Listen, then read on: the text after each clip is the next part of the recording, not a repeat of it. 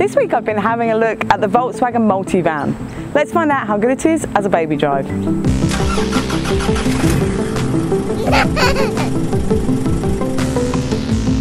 Installing child seats in the back of the Multivan was really nice and easy. So in the second row you've got two individual seats. They both have Isofix. They're not within plastic guides and they're quite buried within that seat base, and I found them a little bit tricky to connect to. On the back of both seats there's top tether points. They're right down the bottom at the back. So I actually found with this rear facing child seat I needed an extension strap, but with the capsule on the other side I didn't. Now I've put two rear facing child seats in there. There's plenty of room in the back here, so you really could put whichever seats you wanted in there. In the third row there's Isofix in the two outer seats, and there's top tether across the back of all three. Again, those Isofix are a bit buried and not within plastic guides and a little bit tricky to connect to. The top tethers are nice and high at the top and really easy to connect through the boot. Accessing the third row is really simple. I've been going through from the front, or these seats just slide like this and you can access through here and walk through to the back. It really is fantastic, the access in here. I've found this week that I've gone through from one of these sides to the other, or through here, put my daughter in and then step through to the front. It really has changed the way that I use a car, and I'm not always just accessing from the driver's seat. Like I'd put my daughter in on the other side and then walk through from there to the driver's seat. So it really didn't matter where I parked, which is one of the things I've really enjoyed about the Multivan. The second row seats also turn around, so you can create a bit of a lounge room in the back there. But you can't travel along with the car seats the other way round, especially not with a child seat installed. Second row storage really is minimal. There are mat pockets in the back of both front seats. They will hold and conceal an iPad. And in the back of both of the second row seats are these drawers that pull out. We found them really useful on road trips to put our daughter's things in. However, there's no cup holders back here, and that's something that we've really noticed is lacking in here. Storage in the front of the Multivan is actually pretty good. Now there's no central console here because it's got a lovely big walk-through to the back of the van.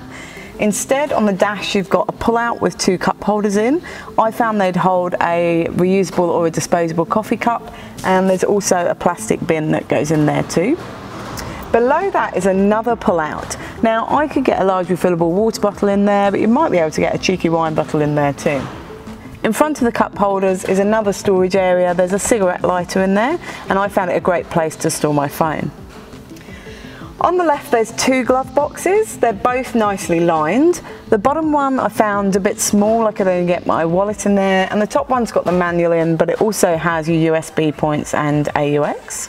On the dashboard there's another big lined storage box, which is good, and it's got a good lid. The door bins are really nice and big in the front here. I could get my large refillable water bottle in there with my iPad, 600ml, and there's a big bin that goes in there too. There is another storage well above that, and I found it a good place for my phone or my wallet, something like that. In the back of the Multivan there is storage behind these two outside panels, and in some models they have a good storage drawer in there. Behind this central panel there are two tabs which you pull to move this entire row backwards and forwards and to collapse down this backrest.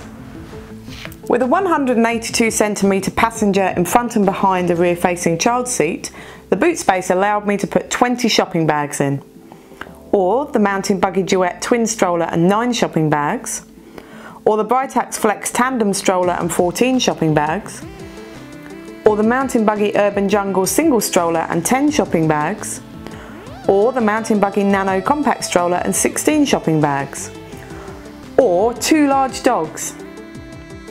With the third row seats in the furthest back position, I could fit 8 shopping bags, or the Mountain Buggy Duet twin stroller fitted with 3 shopping bags, or the Britax Flex tandem stroller fitted with no shopping bags, or the Mountain Buggy Urban Jungle stroller fitted with 4 shopping bags, or the Mountain Buggy Nano compact stroller fitted with 4 shopping bags.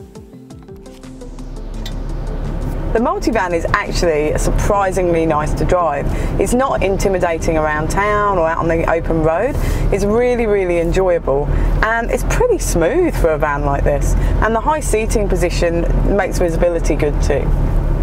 The media system in the Multivan is quite modern. It's a small screen though, and it is quite nice and easy to use, and it does have Apple CarPlay and Android Auto as well.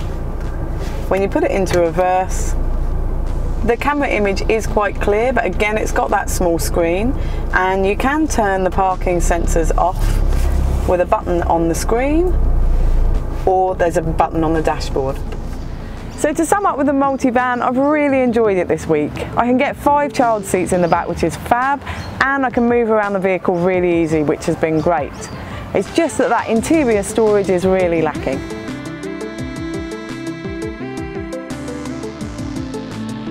Read the full reviews at BabyDrive.com.au.